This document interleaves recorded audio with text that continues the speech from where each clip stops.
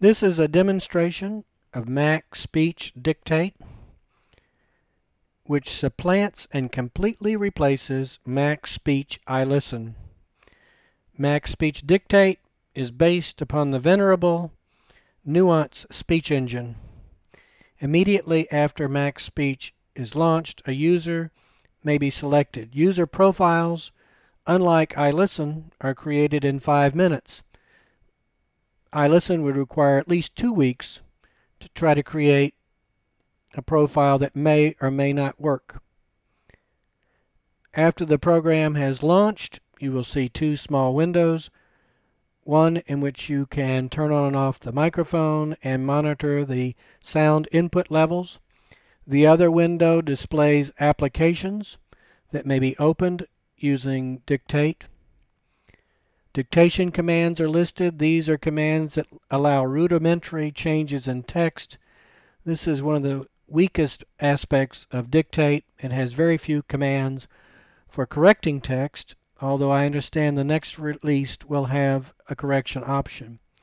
Additionally, you have global commands that may be used to interact with applications. You may also create your own. I've created one called Win Intro, which will automatically display text when I'm dictating. Open Pages.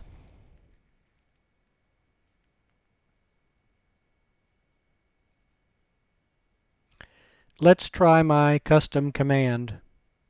Period. New paragraph. Win Intro. 25. Period. New paragraph. It seems Dictate was released just in time. Period. I was at the Apple Store looking for Dictate to leave a review and did not find it listed. Period. However, I did see the rating for iListen had dropped to 2 stars, and the exceptionally negative feedback made even my jaded eyes water. Period. Do select that day.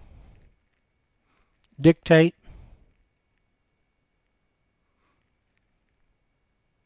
Go to sleep.